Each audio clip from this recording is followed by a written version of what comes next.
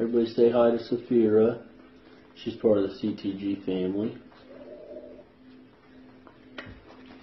Alright, go play. Alright, for Tip Tuesday, we're going to go over the technique of applying RockTape to the knee. She has problems, pain on the inside of her knee, so we're going to address that using RockTape. When applying RockTape, the first inch or so, you do not want to stretch the adhesive. You actually want it to be able to stick. So apply it, and then you're going to take and you're going to just stretch it fully, and then let it release back to about 30–40%.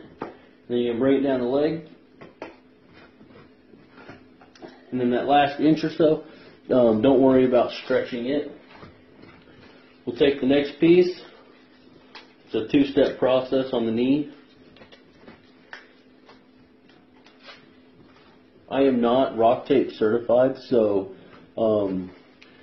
what I am telling you is basically something you can find on YouTube or just Google it. Eventually I plan on being RockTape certified. Your next piece is going to go right on the inside of the thigh, below the kneecap or patella, as you may. Maybe. I'll try. Alright, you're going to do the same thing. You're going to stretch, release to about 30–40%, and then you're going to bring it down. And to really get the adhesive to activate, you want to apply heat.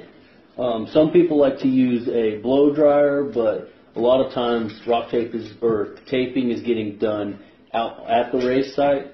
So all you can do is just friction rub it, get it done, and that there, folks, is our Tip Tuesday with RockTape.